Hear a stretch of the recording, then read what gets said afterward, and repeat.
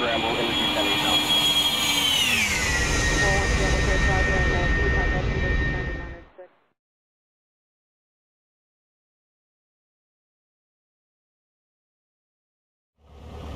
Hello and welcome to today's flight. Today is November 29th, 2020. And today we're going to be doing some partial panel work. We're going to simulate a vacuum system failure, which is going to fail both the heading indicator and attitude indicator in the airplane. I'm going to cover those with placards, so we won't be able to see them as we're flying along. And we're going to be on an IFR flight plan flying from Tacoma Narrows Airport to Olympia Regional. And what we're going to do is we're going to shoot, I picked what I think is the most probably complicated approach while flying partial panel into this airport, and that's going to be the VOR Alpha. So what that's going to call for is, if you look over here on Sky Vector, this is going to be our departure airport here, Tacoma Narrows. I'm going to be flying southwest to Olympia, direct to the Olympia VOR. Okay, so let's take a look here at the approach plate. So we're going to be coming from this direction, direct to the Olympia VOR. I'm going to pick up this video right after this briefing of the plate, somewhere right about here, a few miles outside of the Olympia VOR. I'm going to fly direct to the Olympia VOR, which calls for a course reversal right here in this holding pattern. So we're going to make a left turn when we intercept the 171 radial off the Olympia VOR. We're going to make a left turn here, time that for 1 minute, and then we're going to make an inbound turn, 225 degrees, re-intercept that radial and fly it inbound on the 356 heading. And then when we reach 5.1 DME, this procedure requires DME as indicated up here. And once we reach 5.1 DME, we're going to time for 1 minute outbound. Then we're going to make a 225 degree left turn, intercept the 171 radial inbound. And when we cross the Olympia VOR, the Olympia 5.1 DME right here, we're going to be at 2,700 feet. We're going to immediately begin our descent down to 880 feet, which down here is the minimum for circling. I'm going to try to make that straight in for a landing. So here's the challenge. We're not going to have a heading indicator, so these turns to different headings are going to be made, initially going to be using the turn coordinator, which is if you are in a standard rate turn for 2 minutes, that's 360 degrees. So every 15 seconds is 45 degrees. So my plan then is, once we intercept this radial and fly at 1 minute outbound, is to make a right turn 1 minute and 15 seconds, right? That should give us 225 degrees to re-intercept this radial. Of course, we're going to be referencing our compass as well. And then we do have DME in the airplane. So again, at 5.1 DME, 1 minute outbound, and then we're going to do the same thing, a 1 minute and 15 second left turn, intercept the radial inbound, and let's see how it goes. Now, the reason I'm practicing this approach, and I'm going to be equipped, and I'll show you here in a minute how I'm going to be equipped, is because in the real airplane, I'm Slant Alpha, which is have dual VORs. It's IFR certified and with DME, but I do not have a certified GPS, so I can't technically make a GPS approach. However, I'm going to show you in the airplane I have 2 backup systems to my vacuum system, but they're not certified. So one of them is ForeFlight, the attitude and heading reference system, which I'll show you, which is what I would immediately go to if I had a vacuum system failure. And the other is a Garmin GPS, a 560, which is independent of the ForeFlight. It has its own GPS antenna, and that also will be able to provide the attitude and heading reference backup. So there's 2 backups. Now, even though they're not certified, I certainly would use them in an emergency, and so, but for this flight, I'm not going to do that. I'm just going to fly solely by navigation radio, and the only thing I'm going to have on my GPS, you'll see it, the simulator GPS is only going to have the Olympia VOR, and that's just for DME purposes. Okay, so this approach calls for, again, 171 radial inbound from the Haber waypoint right here, which is 5.1 DME from the Olympia VOR at 2,700, and we're going to descend down to 880 feet. Missed approach would call for a climb to 4,200 on the Olympia 171 radial, which we're already going to have tuned in, to the Zimbu waypoint right here, which is 4.8 DME, and then you would turn direct to the VOR and hold in the same holding pattern that we basically entered this procedure. And you would hold there and continue in the hold to 4,200. Okay, so that's the missed approach. We're not planning on doing that. This is solely to practice partial panel, which, by the way, you have to do that in instrument training, but many, if not most, do not practice it outside of their instrument training, and you get yourself into trouble. There's a good AOPA video on an air accident that occurred. It was an airline transport pilot certified pilot with over 15,000 hours, and he got into trouble in his general aviation airplane. He had his partial panel and became disoriented and resulted in an airplane crash and fatality. So regardless of how much flying experience you have, if you don't practice partial panel, it could bite you in an emergency. Okay, let's jump inside the airplane. Again, I'm going to pick it up a few miles outside of the VOR in the interest of time, and then we're going to fail those instruments and execute the procedure. Okay, we're in the air and tracking the 200 radial inbound to the Olympia VOR. And as you can see down here, if you look at the GPS, and again, that's the only purpose I'm using the onboard GPS for, is DME. We're 13.6 out from the OLM VOR. I'm going to go ahead and fail these instruments. Now in this airplane, you can just click on them and make them inoperative. So I've done that, and then these little pieces of notepad or sticky notes indicate what instrument you should be using in the absence of the instrument that's covered. So in this case, your heading indicator is covered, so it says use compass. And in this case, the attitude indicator is covered, so it says use turn coordinator and compass. So we're doing that right now. We're maintaining wings level by looking at the turn coordinator down here. And right now I'm tracking, again, the 200 radial inbound, but you won't be able to see VOR number 2 I've got mounted on the yoke. It's a SciTech ProFlight instrument, so that's going to be out of your view throughout the flight, but I'm going to be flip-flopping between both VOR number 1 and 2 in different phases of the flight. Okay, so we're 12.3 out. I want to show you really quickly what I would do in the case of a vacuum failure in the airplane, because I've got ForeFlight and I've got an iPad mounted on the yoke. What I would do is bring up, I'm going to go ahead and show it to you here. This is our AHRS. So what I would be doing right now is I'd be flying using the AHRS, which gives you all the information that all of your panel instruments would be providing. So right now, as you can see, it's attitude indicator. I've got my heading, I've got ground speed, GPS altitude, so a whole host of various pieces of information are being provided by the AHRS. So that's what I would be using. But for the purpose of this flight, I'm not going to use that. And again, as another backup, you won't be able to see it in the simulation, but I've got a Garmin 560 also mounted on the panel, and that serves as a backup to the iPad. It's got its own independent GPS antenna and power source. So again, as I fly this, I'm not making any reference to my iPad. Right now we have center CDI deflection on VOR number 2, tracking the 200 radial inbound. We are 10.4 out. And as soon as I reach the station, I'm going to make a left turn to heading 171, which is our outbound course. That's preset right here in VOR number 1. So we'll be tracking this radial. And once we get a CDI centered on that, we're going to start the stopwatch. Let's go ahead and flip over to stopwatch. And we're going to time it for 1 minute, and then we're going to make a right turn and intercept the inbound 171 radial on heading 356. The way we're going to do that, as I said earlier, is we're going to time our turn for 1 minute and 15 seconds, which should give us a 225-degree turn to intercept the radial, and then we'll make our left turn for the inbound course to the Haber intersection. When all is said and done, we're going to review on ForeFlight. We'll look at our ground track and see how well we did. I'm going to come slightly right here. Again, all the corrections that I make are going to be very, very gentle, if you will, to avoid making any kinds of overcorrection. So I just made a very slight turn to the right because the CDI on VOR number 2 is deflected slightly to the right, so we're just a little bit left of course. So I'm making reference to my compass that's showing a heading of 210. There's some winds, it appears, that are coming from the right and pushing us a little bit, so I'm having to hold about 10 degrees to the right of course for wind correction. Now, in a real airplane, obviously, you're not going to have these stickers over the instrument instruments.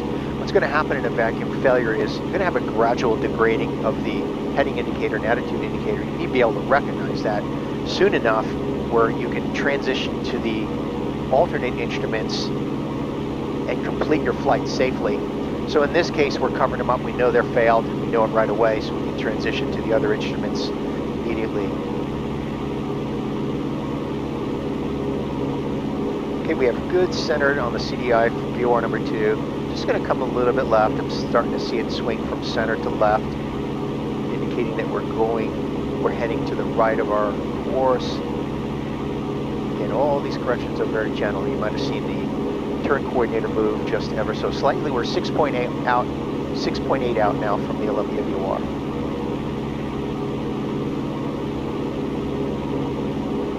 All right, looking good there, and we're showing a heading of about 205. Looks like 205 is sufficient wind correction angle.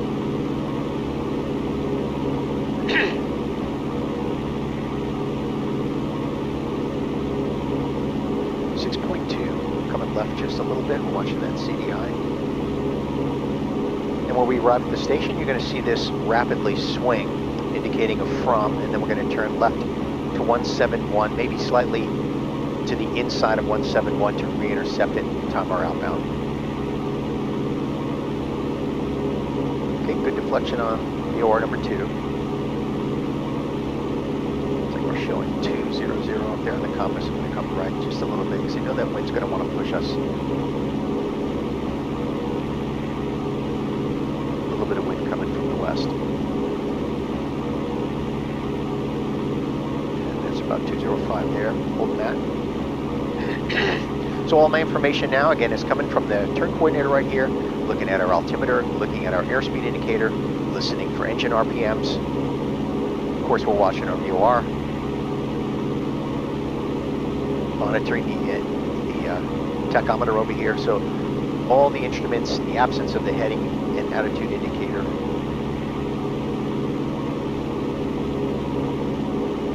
.4 out.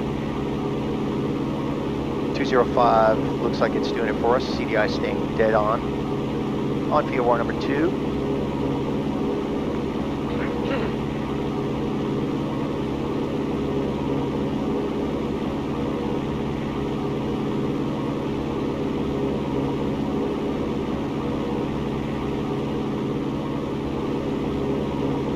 So the view that you're looking at right now is my IFR panel view, so you can't see outside the windscreen, which is what I use for my instrument training. Of course, the weather right now probably is IMC anyway. Okay, 3.2 out, still looking good on VOR number 2.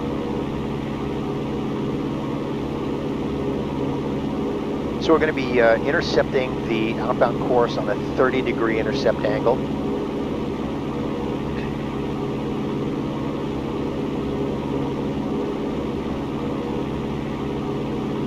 CDI's moving right just a tad, so we're going to come right. Again, I'm not going to make any major corrections here as we get close to the station, otherwise we'll be chasing the CDI all over the place. Just going to hold that right there.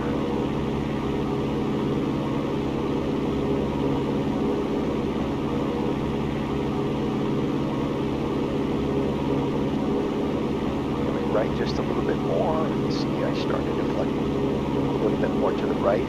These are very gentle corrections.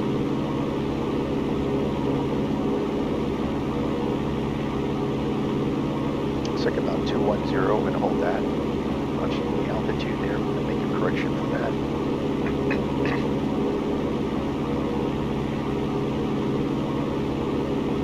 CDI starting to center, 1.4 out. It's going to hold what I have. No more corrections.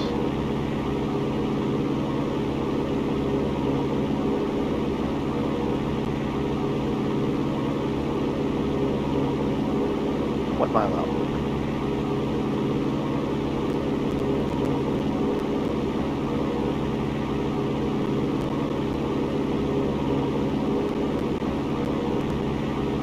What's happening?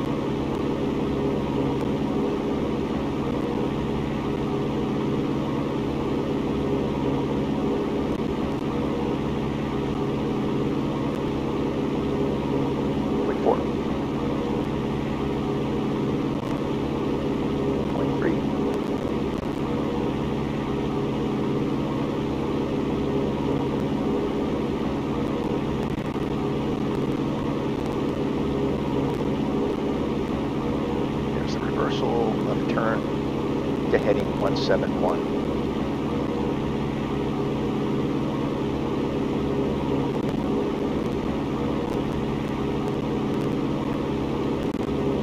It's going to go to turn a little bit more than 171. So we're going to intercept that. There it comes. Going to roll out right there. And we're going to start our clock for 1 minute. Keep an eye on that CDI. Looks like our compass is showing about 165. Let's come right just a little bit.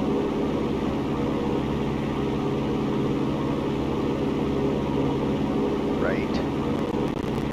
Some very, very minor corrections. And thank goodness for the honeycomb yoke really does play a significant role here when making these very minor corrections, because the sensitivity is significantly better than what I was using before, which is the SciTech yoke. Okay, we're looking good on the outbound. Now I'm going to set my VOR number 2. You'll be able to see this, but I'm going to set that for the inbound course of 351 degrees. And when we make our course reversal, that's what we're going to be tracking. Going to come right just slightly. We are at 47 seconds, almost ready to make our right turn. So that's going to be 1 minute and 15 seconds. Once we make our turn,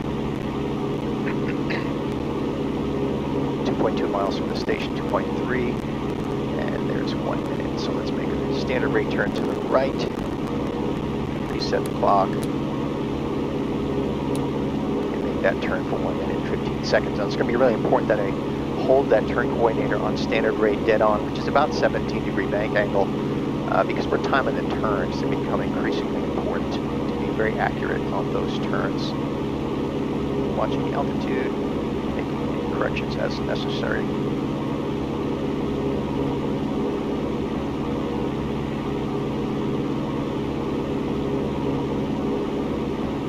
So remember, every 15 seconds on a standard return speed, 45 degrees. So 1 minute and 15 is 225 degrees. And that'll allow us to intercept the inbound course of 351 on the 171 radial. There's 50 seconds. 55. There's a minute.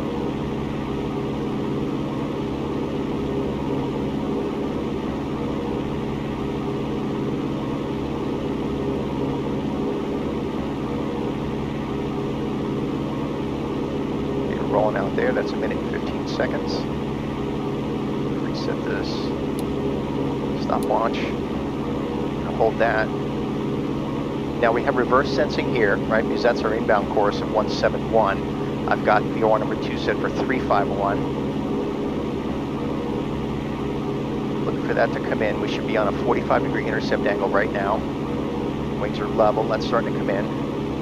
So we're going to make a 15-second turn to the left, 2, 1,000, 3, 1,000, 4, 1,000.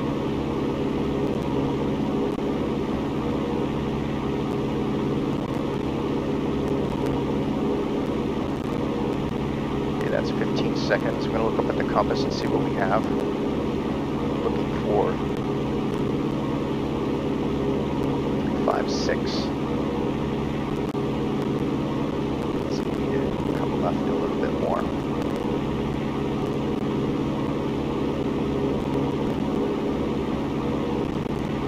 1.3 from the VOR.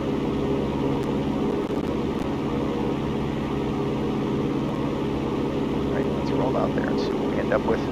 And there's always going to be some lag. The magnetic compass is always going to lag your turn.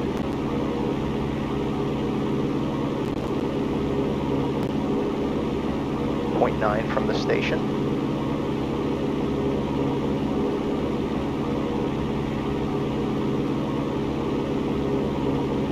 Gonna hold what I got.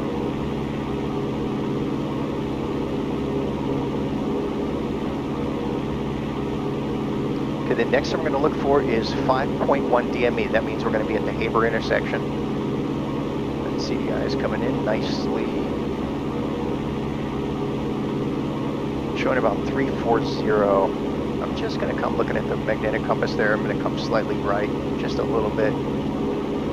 Okay, now we're looking for 5.1 Haber intersection, then we're going to time 1 minute outbound, then standard rate turn to the left, 1 minute 15 seconds, and intercept the 171 inbound. So now we're at 4,000, we're going to begin our descent at the Haber intersection, down to 3,000 outbound, and then when we make our procedure turn inbound, we're going to descend to 2,700 and hold that to the Haber intersection. That's again, I'm looking over here at the chart. Coming right just a little bit here. Got to get that CDI back in.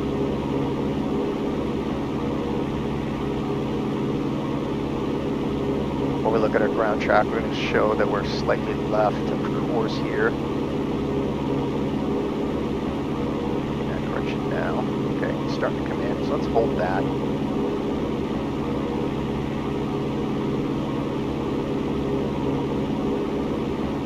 Showing 350 on the magnetic compass. I'm just going to hold this. 1.3 down there, we're looking at the DME. Looking for 5.1.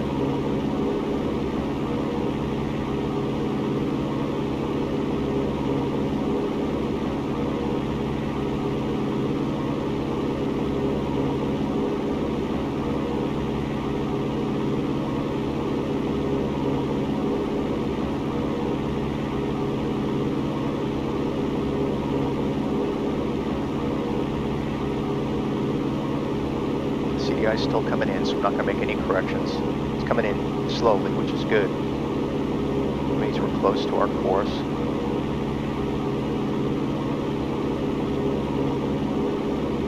.4, looking for 5.1.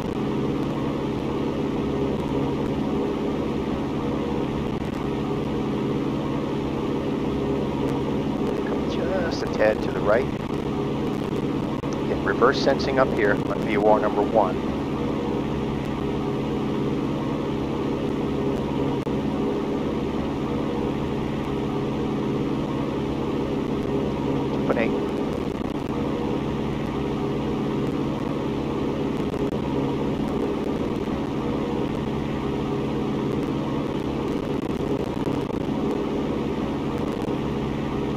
Right, just a tad. Ever so slightly up off. Looking at that turn point here. That should be wings level. CDI is still coming in nice and slowly. That's good. I'm going to hold what I have. There's 3.5, looking for 5.1.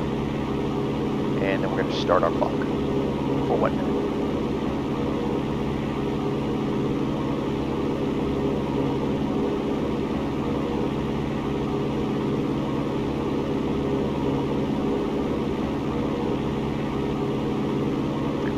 There's 4.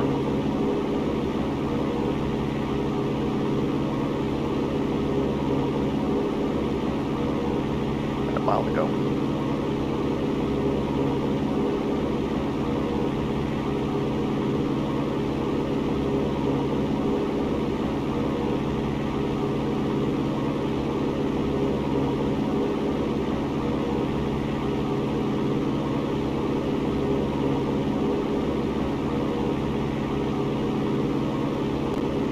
.8, 0.3 to go.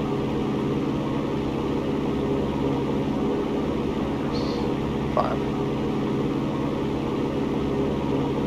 5.1, I'm going to start our stopwatch.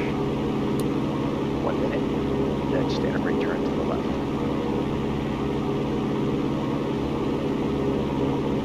Got a good deflection on the CDI there.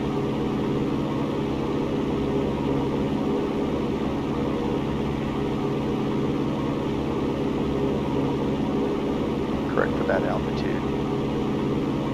Just a tiny bit. And our descent outbound to 3,000.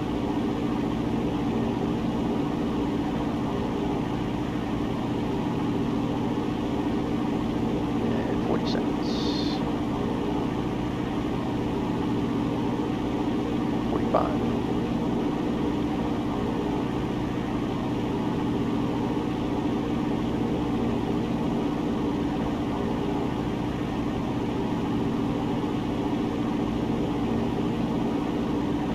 Standard return left, resetting the clock. 215. Still descending to 3,000. And on the inbound, we'll continue our descent down to 2,700 and hold that.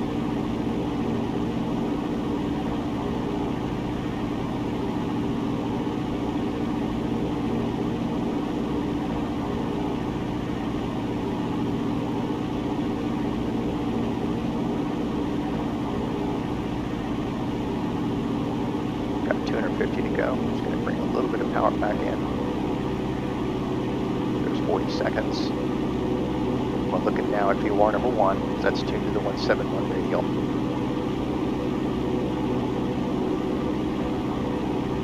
Coming up on 3,000.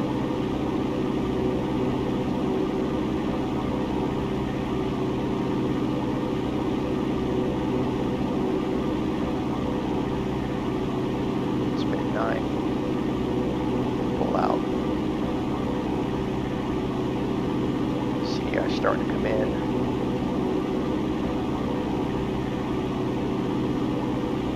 That should be a 45-degree intercept angle. It's starting to come in, so we're going to turn right.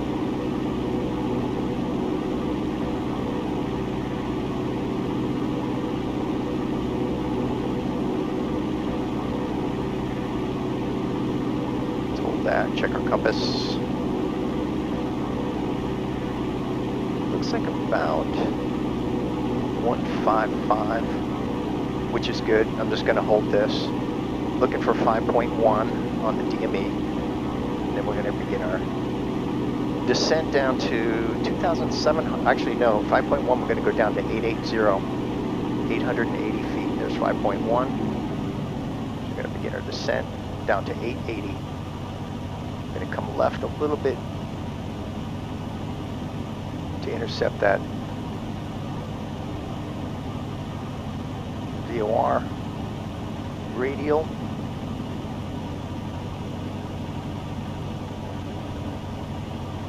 Let's hold that. I'm going to come right. I know that's going to start swinging. So we're showing 150. We're going to come right a little bit. Looking up at the compass. Looking for 171. Flaps 1.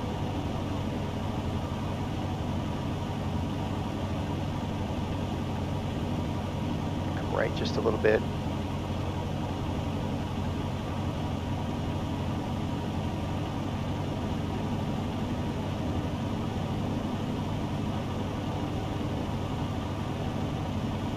Flaps 2.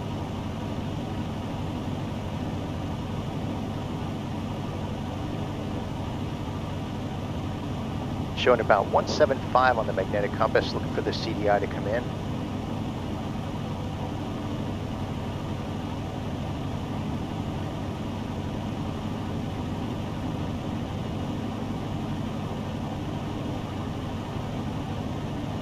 Okay, we'll hold what we got.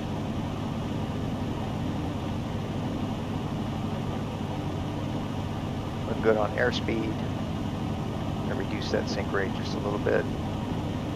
It's good to get down quicker on this VOR Alpha approach because it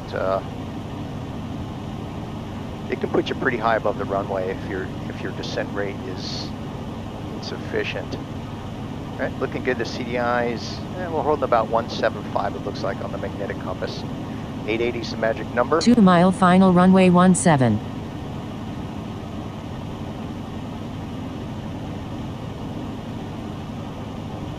Power back in. So I'm going to level off at 880, and then we'll come out from underneath the hood. Up on 900. I know we have to come right. Let's come out. There's the runway. Okay, so continuing our approach. Landing light fuel pump on. We're set to the fullest tank. Mixture set full rich.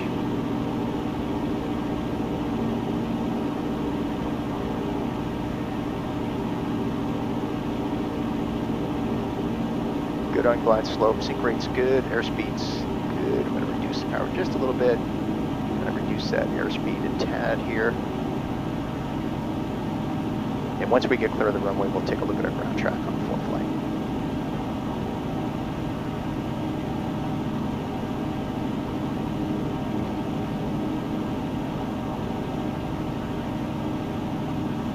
final flaps. Airspeed's good at 80.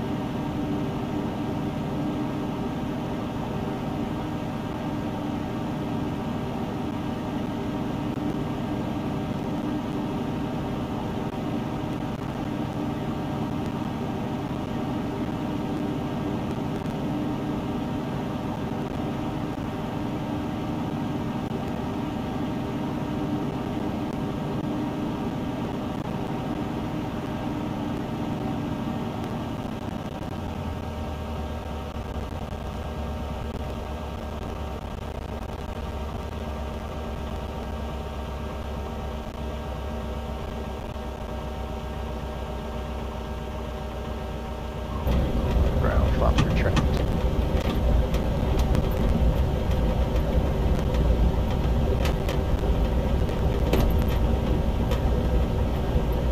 And for taxi, landing light view pump off.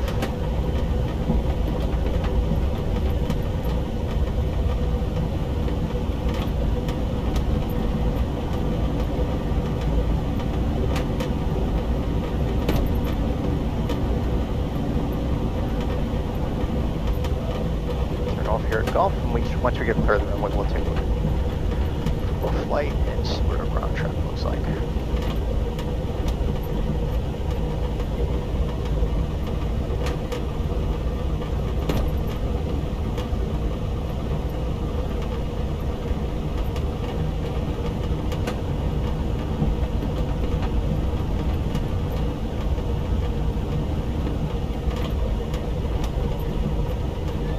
Stop it right there.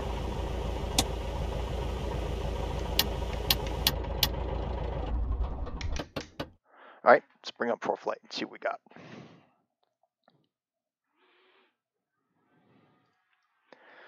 Okay.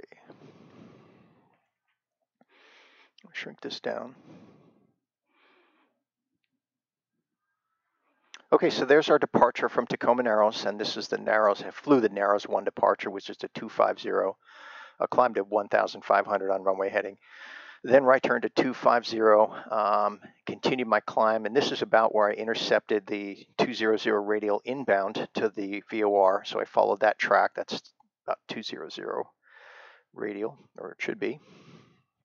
Okay, so we followed that inbound to the station, and then when we reached the station, this is our outbound right here. We turned left to 171, and we started tracking VOR number 1. And after 1 minute, we made a right turn, 225 degrees, which was timed at 1 minute and 15 seconds, and then intercepted the inbound course. And so here's our inbound. So overshot just a little bit, came back, running a little bit left of course, started to slowly correct back into the radial.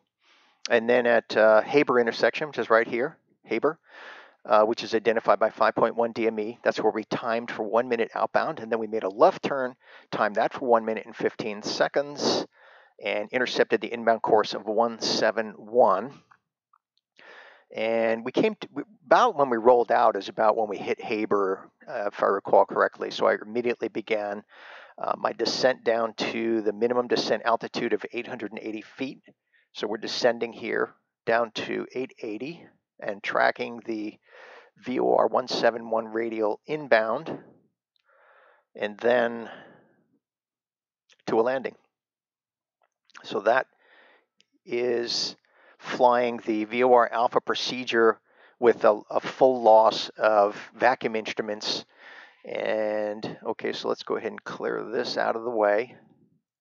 And flying only by navigation radials, flying by hand, and without a attitude indicator or heading indicator. So we compensated by using our turn coordinator to maintain wings level, and our compass for heading changes.